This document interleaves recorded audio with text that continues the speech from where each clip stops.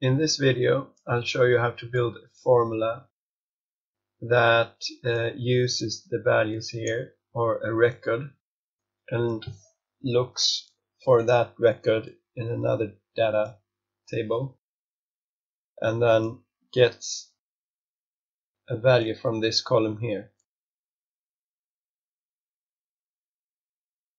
So there are two worksheets in this workbook, sheet 1 and sheet 2, and I want to see them both at the same time. So go to tab view on the ribbon and then click on new window, and then arrange all, and I want to only see the worksheets of the active workbook, and then click OK, click vertical and then click OK.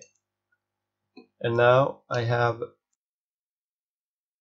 can see both of them. However, I'm looking at the same data set right now. Now I'm going to use the countifs function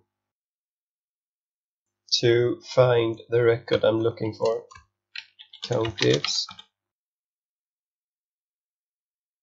and the criteria range, I'm going to use the first value in this record, and it's this one. And in the second argument, I'm going to use the cell range that has quantity in this data set.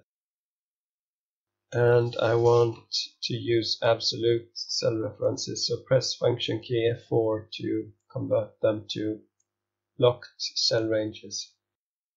And that means that they won't change when you copy the formula. However, the first argument may change. And now press comma, and this is the third argument. So now we have the quantity. Now I'm going to use the model, and then a comma again, and now I want this cell range here in column model. Press F4, comma, and the next one is material, and comma, and then this column, function key F4, comma, and then this value here, order, comma, and then this column here, function key F4, ending parenthesis. And now you need to enter this as an array formula. So hold both Control and Shift keys, and then press enter once and release all keys. And then extend this array formula to cells below so you can see all the values in this array. And then repeat Control, Shift and press enter. And now you can see that this array contains mostly zeros, but there's one. And if you compare the values here with the values here, you can see that they all match, and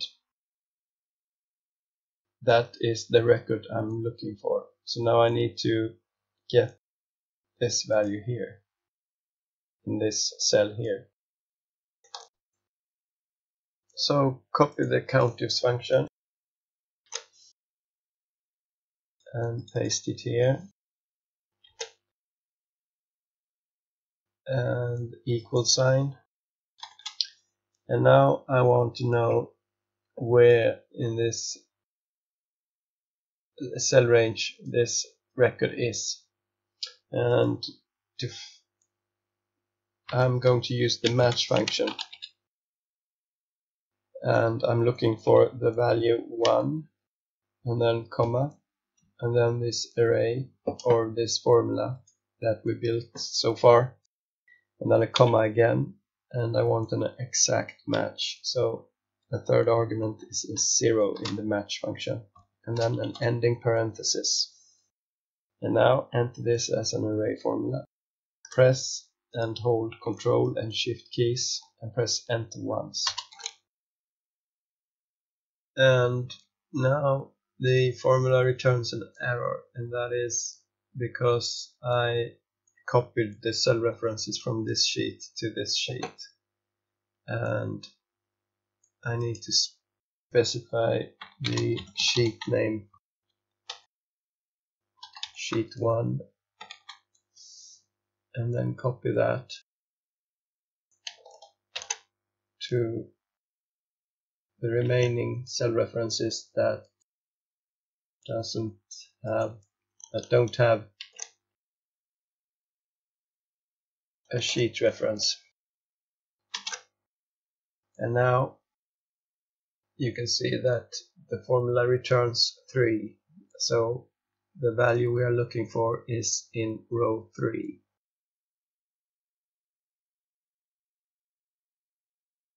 But this record here is on row 5. Why is this telling us it's in row 3? And that is because the match function returns the position in this array, not in this array. So this value here begins with row number 1, 2, and 3. And the next thing to do is to use the index function to get the value we want. And it's in column F. And lock the cell reference. Use the function key F4 to lock it.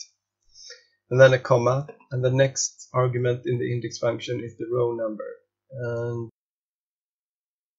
And that's all there is to it, except an ending parenthesis. Now press and hold Ctrl and Shift key and press enter once. And now it returns the value from row 3. And if we change this to something like this, it changes here too. And you can now copy this formula,